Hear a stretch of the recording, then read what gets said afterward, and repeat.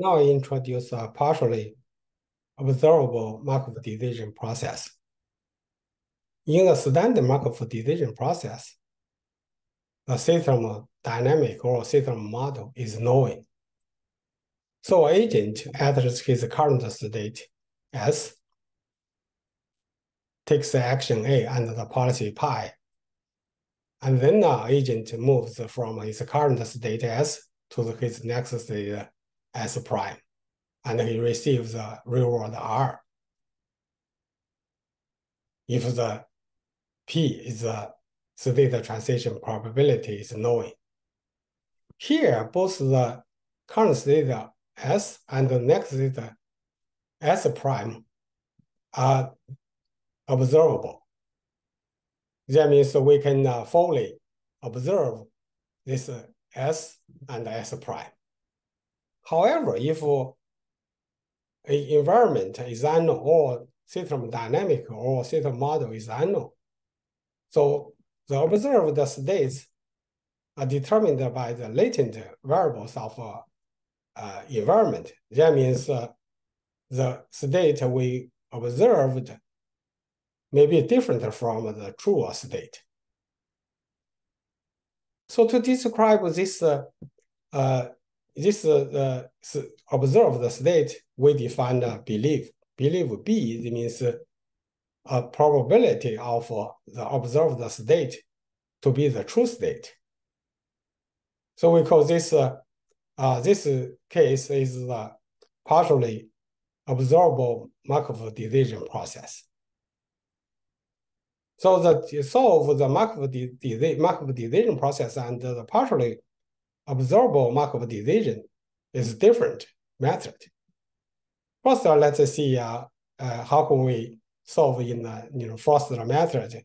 We define alpha vectors to represent the partially observable Markov decision process. And the alpha vectors are associated with the actions. So in that case, because we don't know when an agent takes action and the action how affects the next state. So we by adjusting this alpha vector, we find the inner product. This alpha times by B is the maximum. Then this alpha will be the optimal policy. To solve this problem, usually we use Q-learning, estimate the Q value at the state S and the action A from his current value and the temporal difference error. However, in this case, in a partially observable Markov decision process, we need the Q value at each possible belief. That's not possible. To do so, usually we need observation model. This only for the lower dimensional problem. Another general solution is by using the deep Q network. And then we use this Q. Q right now at this belief and action to approximate the true Q value, because this belief this from the observed state. So we use the deep Q learning. We introduce the network parameters theta.